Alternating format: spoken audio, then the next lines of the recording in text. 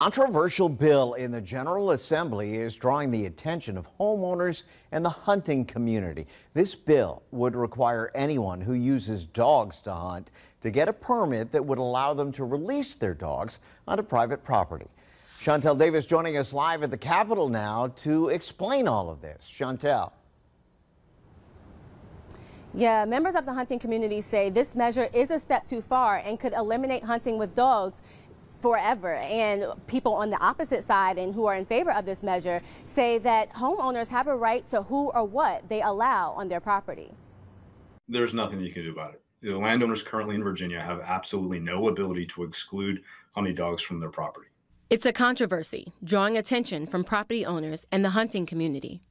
They basically wanted to declare dog trespass a crime, which what they mean by that is if my dog goes on your property, I'm guilty of a crime.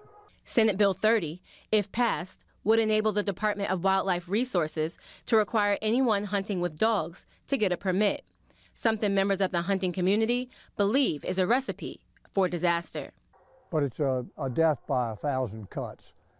They're putting in bills that would not only restrict hunting with dogs, but make it virtually impossible.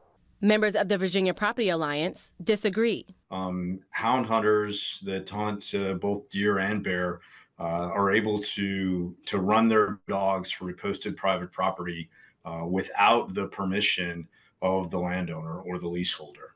They say the lack of regulation is infringing upon property rights, and homeowners have to adjust whenever hunting dogs appear on their property without warning.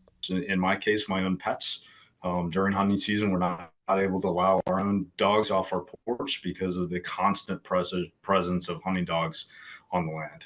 Just a few weeks ago, DWR confirmed 2 incidents where hunting dogs were shot by property owners. In one case, the owner took the dog's collar off and burned them in a barrel. Out of the 5 dogs shot, 4 of them died. In one of the cases, a suspect is charged with 3 felonies, while the other remains under investigation. Absolutely, there's no reason why anyone should be harming dogs.